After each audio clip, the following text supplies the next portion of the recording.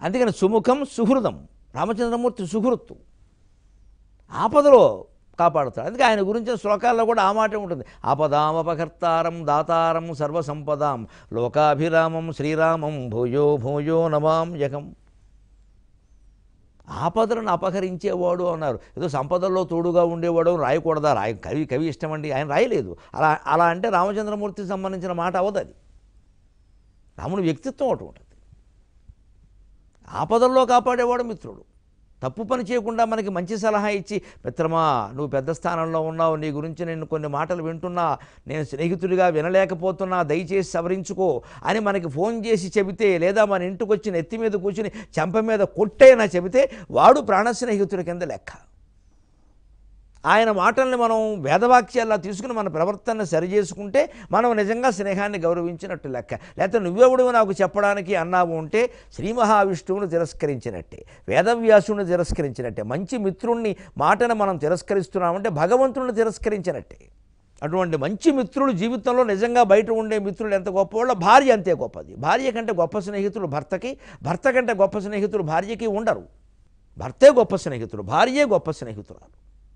ఎందుకంటే మన క్షేమం కోరేవాళ్ళలో పెళ్ళైన తర్వాత మొదటి అంతకుముందు తల్లిదండ్రులు, తర్వాత తల్లిదండ్రులు కూడా ఆ భారం భార్యకి భర్తకి వదిలేస్తారు. మీరు చూడండి అమ్మా, కాస్త మేము అన్నీ చూడగలమా, పెద్దవాళ్ళం అయిపోయాం, మరి వాళ్ళే చూసుకోవాలి.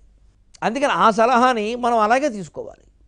నువ్వు ఇచ్చావులే బోడి సలహా, నీ సలహా నాకేమిటని భార్యను తిరస్కరించి మాట్లాడద్దు. కుటుంబంలో భార్య కాకపోతే ఎవరిస్తారండి సలహా? ఎంత నెత్తి మీదకి రాకపోతే ఆవిడ సలహా ఇస్తుంది.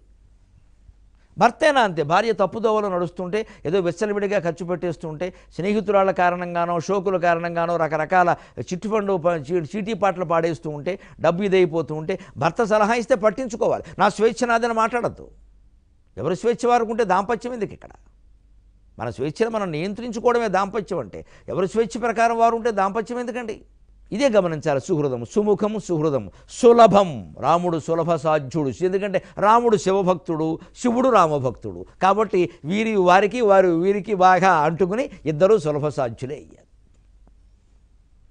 ఎందుకంటే త్యాగరాజస్వామి ఇతరత్ర మన భూలోకంలోనే కలియుగంలోనే బోల్డ్ ఉదాహరణలు ఉన్నాయి. రామచంద్రుడిని ప్రత్యక్షం చేసుకున్నవి. రామదాసుని కాపాడడానికి తానీషాకు కూడా కనపడ్డాడండి మహానుభావుడు. రామచంద్రమూర్తి కంటే సులభ సాధ్యుడైన దేవుడు ఉంటాడా అసలు? సుముఖం సుహృదం సులభం సుఖదం, ఖచ్చితంగా మనకి సౌఖ్యాన్ని ఇస్తాడు. ఆయన కష్టాలు పడైనా మనకి సౌఖ్యాన్ని ఇస్తాడు. సుగ్రీవుణ్ణి సుఖపెట్టాడు, వారిని సంహరించాడు. సుగ్రీవుణ్ణి వెళ్ళి హాయిగా వర్షకాలమయ్యా సుఖపడమని చెప్పాడు. నేను కష్టంలో ఉన్నాను కాబట్టి వెంటనే నా కష్టం తీర్చమని పీక మీద కూర్చోలేదు. అది సుఖదం అంటే. రాజా, నువ్వు పట్టాభిషేకం చేసుకున్నావు, చాలా కాలం ఈ ఋష్యమూక పర్వతం మీద భార్యను ఎవడో అపహరిస్తే ఎంత బాధపడుంటావు నాకు తెలుసా. ఆ బాధ ఎలా ఉంటుందో. నువ్వు వెళ్ళు, నీకు శుభ్రంగా 4 నెలలు మెటర్నిటీ లీవ్ కింద ఇచ్చేస్తున్నాను పో అని చెప్పాడు. వర్షకాలం వెళ్ళే వరకు మళ్ళీ కనపడకు, సుఖంగా తారా రుమా ఇంకా నీకు చూసుకో, నీ ఓపిక పో అని చెప్పాడు. ఆయన అలాగే అనుభవించాడు. తర్వాత ఆ మైత్రిని కృతజ్ఞత అలాగే ఉన్నాడు. అంచేత సుఖదం. అంతేగాని నేను కష్టంలో ఉన్నాను కదా, నువ్వు రాజుగా ఉంటే అలాగా మొత్తం వెంటనే 24 గంటల్లో సీతాదేవి ఎక్కడుందో తేలాల్సిందే అని పిచ్చి మాటలు మాట్లాడలా. అంత తొందరగా సమస్యలు తేలవు. ఆ 4 నెలలు అదే కిష్కింధలో, అదే ఋష్యమూక పర్వతం మీద, అదే కొండ గుహలో ఉంటూ, అదే కొండ చర్యల్లో తిరుగుతూ, అదే కొలనులో స్నానం చేస్తూ తన విరహబాధ ఏదో లక్ష్మణుడితో చెప్పుకున్నాడు, చెట్టుతో చెప్పాడు, పుట్టతో చెప్పాడు రామచంద్రమూర్తి గారి. అనుకున్న గడువు 4 నెలలు అయ్యే వరకు సుగ్రీవుడికి కూడా కబురు చేయలేదండి. అవురా రాముడు, అవురా రాముడు, అందాల రాముడు, అందువలన దేవుడు. నేను అందుకే మొన్న ఎప్పుడో భావావేశంలో మీతో నేను హిందూ మతం అనక్కలేదండి, శ్రీరామ మతం చాలు. హిందూ మతం శ్రీరామ మతం.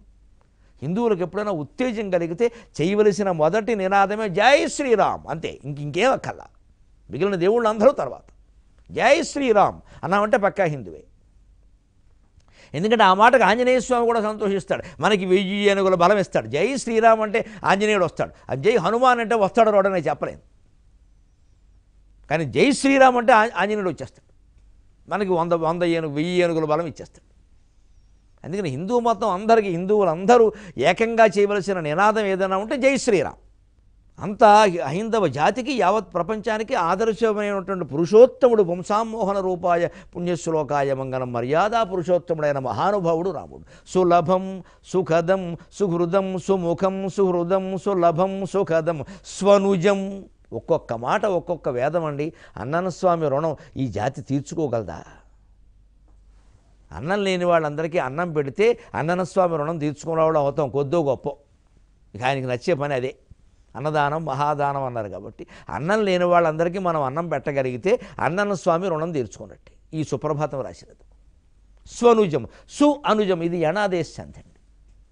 సు అనుజం ఆ ఉకారం వకారంగా మారింది. ఈ ఊరువులు యారాలావాల కింద మారుతాయి.